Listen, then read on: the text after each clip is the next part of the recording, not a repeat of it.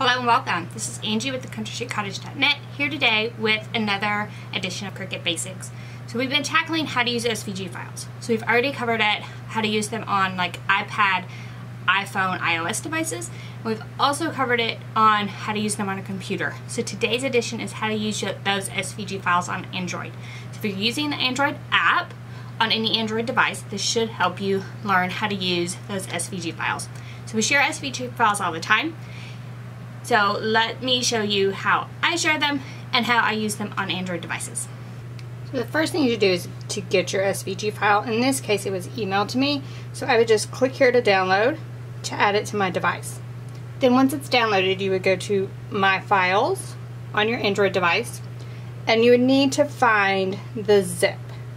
So I'm going to find the zip and I'm going to open it up and I'm going to uncheck everything and I'm only going to have the SVG highlighted, and this unzipped it into a folder. So it's in a folder called Fireworks and it's inside that folder, but I want it just in downloads, so I'm going to move it. So I'm going to hold my finger on it until it's highlighted, and then I'm going to move and I'm going to pick just download and done.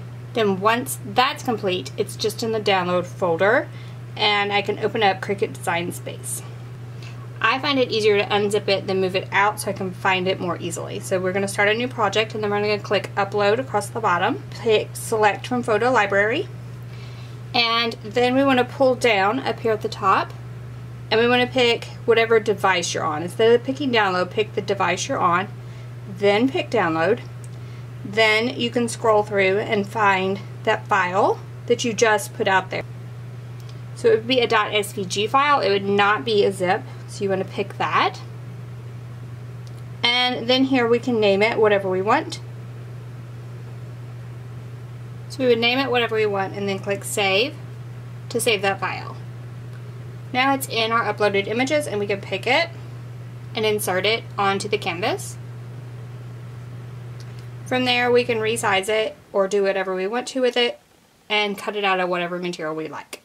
So that's pretty simple, and then you can use SVG files either from the CountryShootCottage.net or any other source on the internet directly on your Android app. So if you want to get the free SVG files that I share on the CountryShootCottage.net, look for a link in the description for this video. Have another type of device, iPod, iPhone, iPad, computer that you want to use an SVG file on. Look for links in the description for this video for all of those on how to use SVG. And you can also find a link to the Cricut Basics series. If you're having trouble with Cricut Design Space in general, we probably have a video for you. Have a question about anything we've covered or a question about Cricut Design Space in general, ask it below. I'll either link you to a video that will answer your question, or I might use your question for a future video right here on YouTube. So be sure to subscribe to the YouTube channel so you don't miss any of the Cricut Basics series. Also, be sure to give us a thumbs up on this video if you liked it. So thank you all so much for joining me today, and I'll be back next week. Thanks, bye.